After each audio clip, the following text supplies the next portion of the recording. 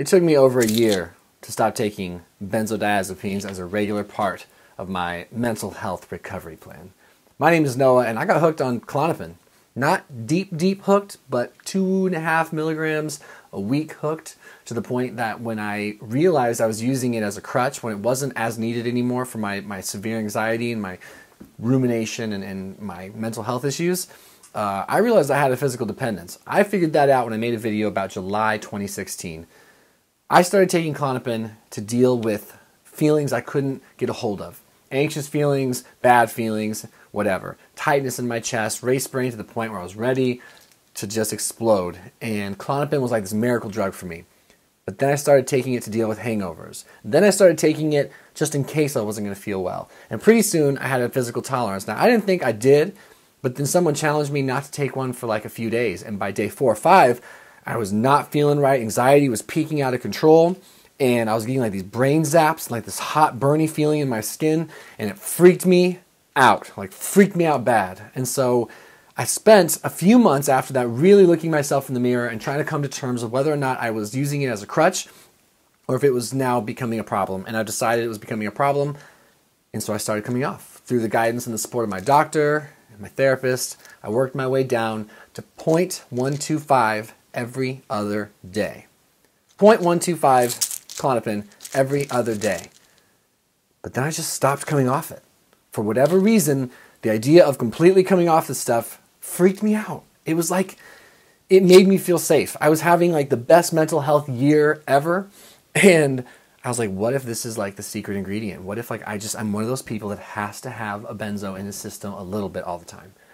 And I just was okay with that. I was no longer taking it to deal with any hangovers. Not that that was like a daily thing, but maybe once a week, twice a week. I remember getting up if I'd been out socially drinking and or just getting pretty hammered with buddies. The next day I'd be like, oh, I'm more anxious. Klonopin will make it better. And I knew that was not appropriate. I knew that was wrong, and it ate me up inside. And I talked about it on this channel. So I was proud of myself. I got down to 0.125 every other day, did that slowly over the course of a few months. But then what happened? I just stopped because I couldn't imagine taking it completely out of my system. What if everything got worse? And I decided to do YouTube full-time 2 months ago, and I was looking myself in the mirror again, just reflecting, saying, what changes are you still not making that you could be making? What's keeping you from being the best version of yourself? In what ways are you lying to yourself? How are you being dishonest with your truth, with what you know to be right deep down? And one of the things that was lingering was this. And so I saddled up and I really reflected on what aspects of my needing to take 0.125 milligrams of Klonopin every other day might be. What aspects are based in reality and anxiety and fear? Try to look at it objectively, less emotionally. And I had no excuse. My psychiatrist was talking to me. He's like, listen, you can keep taking this if you want. But at your size, I weigh about 205, 210. At your size, at that dose, it's like sprinkling fairy dust over your head. So it was very much a psychological issue. And I just realized I wasn't ready. I wasn't willing to have that be my story anymore. I was willing to take a chance. And I was willing to get out of my own way. And I'm not trying to put myself on the pedestal, but 2 months. I have not taken any of my benzo for 2 months. And I feel great. I feel great. And I feel great in the sense that nothing happened. I did the work. I came off it. I'm doing so much to address the issues of anxiety and depression that still linger with me and my personality, like mindfulness and obsession. I work at those things now in ways that are more sustainable. And I can finally go back to saying this is a tool. It is not something that for my regimen personally, because I'm not judging anyone that might take benzos every day. Listen to your doctor. Don't worry about what I'm thinking in that regard. I have no judgments. I swear. I promise, I promise. But for me, I knew I didn't need it every day. I didn't need it every other day. I was just using it as a crutch, literally like some psychological crutch.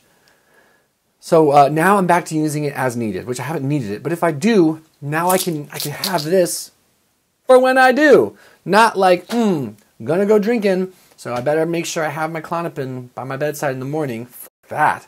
That's not right for me. That's not cool with me anymore. So now it's like I get to be a lot more respectful of the ins and outs and the do's and don'ts for my brain, and I feel good. It's like there's something about living in your truth, just like listening to your inner voice and actually going with it, that feels so good. You just feel so empowered by that. So I wanted to share that with you guys because it took me a really long time, and maybe some of you are struggling to get back onto an as-needed regimen with your benzodiazepine, or you develop some sort of connection and attachment to it, like I can't not have it, and you convince yourself that you can't. And maybe this would empower you to explore that more. I don't want you to just jump off your benzo cold turkey.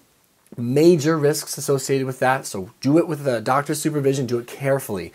Coming off of benzos is no joke, and microtapers are a real thing. And if you're someone who's like, nope, I know exactly how this interacts with me, been taking it for years, doing great, God bless you. I'm not here to tell you what to do, what not to do. But if there's someone out there like me that was just hanging on to this little pill like a crutch, and you know deep down that you're misusing it, you're abusing it, you're not living your truth, give yourself an opportunity. Give yourself an opportunity to be surprised by yourself.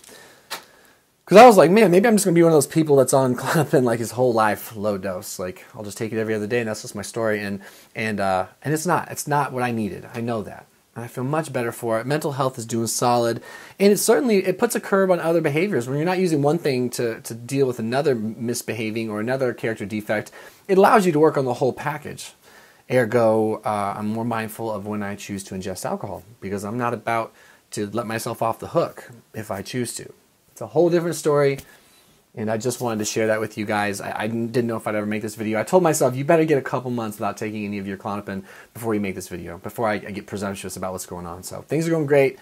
My name is Noah. Share your benzo experience with me. Some of you guys have helped me through that tremendously, just by sharing what's going on with you, so I appreciate it.